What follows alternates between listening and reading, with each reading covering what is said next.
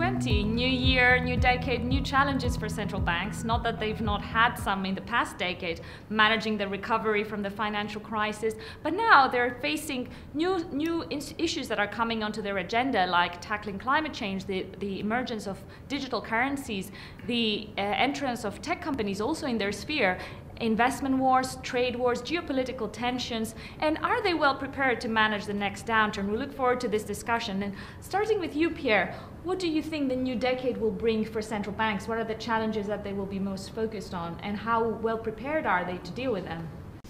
Well, I guess there are many, and hopefully they are prepared. If you look at what link all those central banks, I guess to a large extent is how to deal with the post-QE. What does it mean in terms of managing the exit? I think it's been a debate since 2013 actually, but we are still in this topic, which means how to normalize interest rates if you want to do so. How do you deal with the size of those balance sheets? It wasn't as smooth as they expected to be still in that same place now after so long.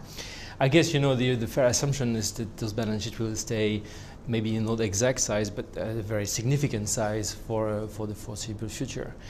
But I think there's another maybe more short-term aspect and more a question actually for investors as well, which is, are central bank recession adverse? Are they worried about recession? Are they able to deal with those, which is a fairly quarter-on-quarter topic?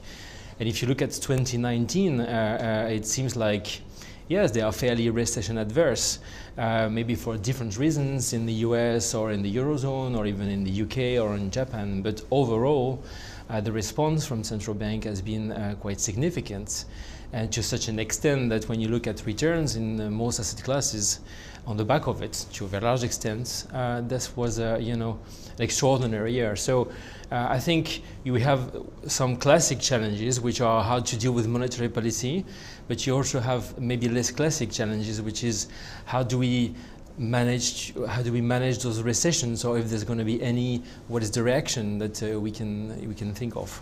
And we are in that space in the cycle where there is very high expectations that it is nearing the end. Of course, it hasn't happened yet, but there is a strong expectation. So this will be very relevant for the new decade. But zooming a bit more on Europe. So Patrick, you headed one of the Euro area's central banks, the Central Bank of Ireland. How does it look from your perspective where Europe is now? What are the challenges for the ECB and the national central banks? We heard about the potential of a recession, what tools they may have, but also there is a lot of issues still with the euro. It's now in its third decade, having spent a decade of rising divergences, a decade of crisis, and now trying to find its place. How do we actually complete the economic and monetary union? I think it's for all central banks, but especially for the euro area and the ECB now, it's both a challenge of effectiveness, delivering on the mandate, and also a challenge of public support, because the support for the ECB was eroded in the course of the crisis. Now we have a new leadership, again after Mario Draghi, a new leadership there, not just the president, several members of the executive board, many members of the governing council. There's a huge turnover in the leadership of the ECB. And if we stop back and think of the other four biggest central banks, only one of them doesn't have a leadership change in very recent times. In China, in the United States, and in a few weeks here in Britain. So we'll see perhaps a new style of central banking, and they will have to address these issues of effectiveness and public support, and that will mean perhaps a different mix of tools, a slight change in emphasis. The ECB is looking at the first look for 17 years of its overall monetary policy strategy. Strategic review that is coming up. Yes. What do you expect to see in that? And also you spoke about leadership. It's also a rare occasion where we don't have an economist at the helm of a central bank. Of course, in the States we also have the same, but that is also perhaps a mark of this change of what central banks mean, how their role against governments or against other institutions may evolve.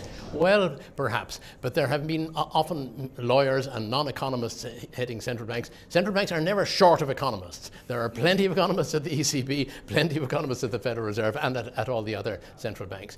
The review of monetary policy at the ECB, I think if I was doing it, I would be looking at the points of friction that have arisen since the last review, one of them being the issue of the asymmetric, it's the only central bank with that kind of asymmetric target below but close to 2% in the medium term for the inflation rate. Yeah, but below it, how far below, and what does close mean? That has caused problems, and I think that's something that they will definitely look at. I think another issue will be after this long period of undershoot of the target, which has accumulated, the question rises is to what extent should the ECB be thinking of compensating on the upside? That's not explicit. And it goes back also to the question of credibility and trust in terms of not achieving the target. Because businesses make their plans on the basis of achieving a goal for the inflation rate, which has not been achieved for quite a number of years now, and the accumulated gap is substantial.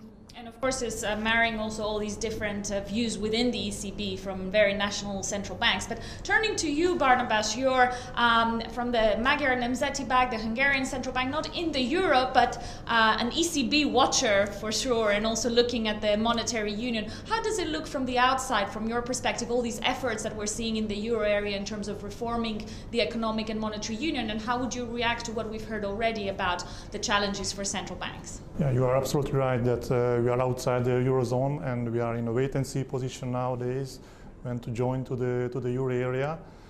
So it's clear that nowadays the euro project is an unfinished project. So several steps are needed in the future. But I would like to emphasize that during the last decade, a huge progress was made in that field. So I think many new institutions were built up within the eurozone. But of course, the basic question is still that can be a monetary union successful without a fiscal union? So that's the base question still. That's now. a key question for what we expect to see in the new decade. It's a big if the euro area will move in that direction. Yeah, and if you look at the answers, I think as soon as this fiscal union, the debt burden issues are raising in the tables, a heated debate is starting within the member states. So I think a little bit slow progress will come in that field in the near future.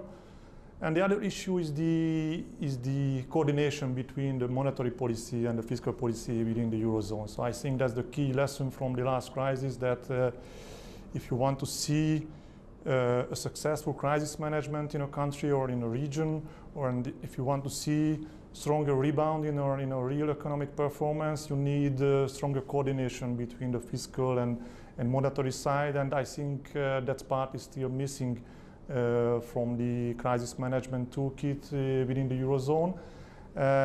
I'm quite wondering how the European policymakers will change their mind in the fiscal side. So I think that's the key. Yeah, it takes it back to the core challenge of how do you coordinate so many different national policies with a currency that is shared. But taking it back to you, Pierre, and what does this all mean for investment? Because central banks, they have the role as policymakers that we've been talking about, the role as supervisors, but also they manage foreign exchange reserves around the world. There's also other public investors that are very much affected by the policies of central banks in terms of the investment environment. So how do you see trends in reserves management in that context?